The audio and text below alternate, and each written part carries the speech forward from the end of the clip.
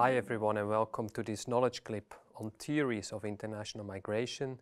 And this time I will explain to you neoclassical theory, another classical international migration theory that has been very often used to explain why people move internationally across borders. So neoclassical theory has been first used to explain internal rather than international migration, but it became a very popular theory for explaining international migration as well. Now, they have a particular focus, and that again is important to keep in mind, on economic migration, on labor migration. So this theory cannot really be used immediately to explain why people move when there is a war, for example. So it's economic migration, and there is a particular focus also on migration from poorer countries to richer countries. So less between countries that are equal in terms of economic development, for example, or between countries that are still developing. Now, the core of the theory is very easy, I would say. So we have to distinguish between the macro level and the micro level.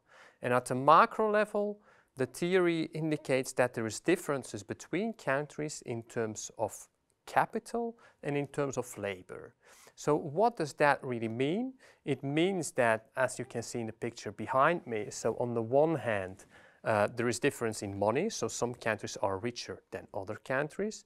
And you can also see that there is a difference in terms of labor. Some people have many people available, or some countries have many individuals available in the labor market or for the labor markets, and others have shortages. Think about it in the current context.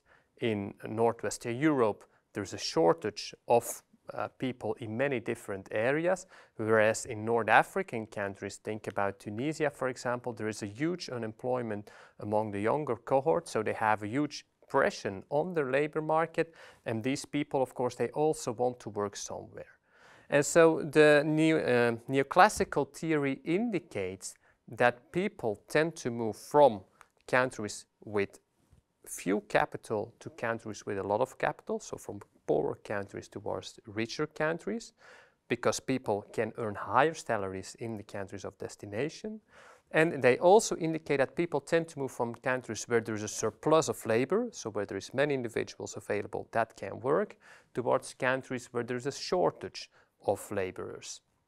And so that means that in the long term, there will be conversion. That's at least what the theory predicts, which means that wages will go up also in origin areas. Of course, if you send people abroad, you will also have the number of vacancies or the number of people that need to enter the labor market that goes down. And in the end, there will be an economic equilibrium according to the neoclassical theory. But so it explains why people move from poorer countries where generally there's a lot of people that cannot be incorporated in the labor market towards countries where there are shortages and where there is a lot of money available, so that people can get a higher salary compared to the country of origin. Now, apart from this macro level part of the theory, there's also a micro level part of the theory, which is very important to grasp, to understand fully the dynamics of the theory. So if we look at the micro level, then we see that the theory expects that people are making individual rational decisions, which means that people always act rationally according to the theory, that they always think about their economic situation, so their homo economicus, and they have perfect information, so they know what they will earn in the country of destination, for example, so that they can make a cost-benefit analysis and rationally decide, for me personally, it's better to move abroad to another country where I have a job available and where there are also decent salaries, which I, for example, can use to support my family back in the country of origin. So in a nutshell, that is what neoclassical theory is about. So remember, there is a macro level component, there is a micro level component. People act rationally, and that explains why people move internationally. So thank you for watching this knowledge clip.